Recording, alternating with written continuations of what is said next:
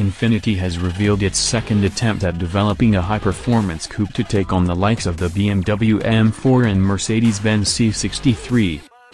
Nissan's luxury arm has released details of its Q60 Project Black S ahead of its official unveiling at the 2017 Geneva Motor Show this week.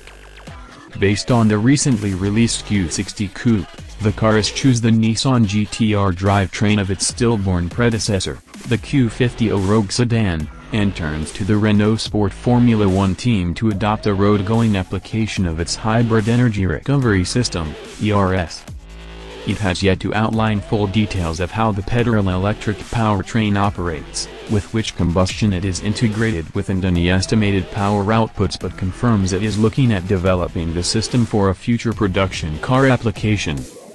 Infiniti is the premium car manufacturer within the Renault-Nissan alliance, and a technical partner to the Renault Sport Formula One team, so it is natural that we come together to explore the possibility of bringing innovative high-performance technology to our customers, said Infiniti President Roland Kruger. Infiniti has constantly led the way in making innovative new powertrain technology available, and we're extremely excited by the potential of Project Black S.